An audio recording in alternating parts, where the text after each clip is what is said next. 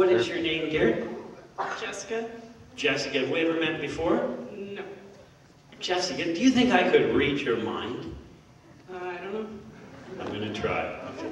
I'm going to try to read your mind, Jessica. But first of all, deep asleep. Just rest and relax, Jessica. Just relax deep.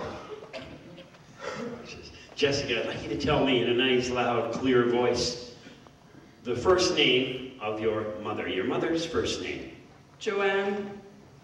And Jessica, tell me in a nice, loud, clear voice the first two numbers of your telephone number. 69?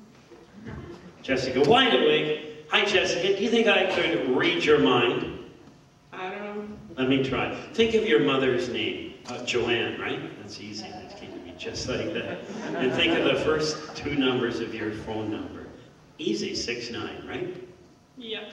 It's pretty good. Let's try something more complicated. Jessica, you're going to ask me a question. I'm going to get you to ask me a question that I couldn't possibly know the answer to. Something about your life, maybe some of your pets, what kinds they are, what their names are, or some of the people in your family perhaps, or what kind of car you drive. The question is up to you. Make it something I couldn't possibly know the answer to. Don't make it yes or no question. You go ahead and ask, Jessica, and I'll try and figure it out. Got a question figured out? What's my dog's name? Tell you what, Jessica, think of your dog's name. Think about nothing else other than your dog's name. And Jessica, deep asleep, just rest. Jessica, I'd like you to tell me in a nice, loud, clear voice your dog's name. Pippin. One more time. Pippin. And Jessica, what kind of dog do you have? Border Collie.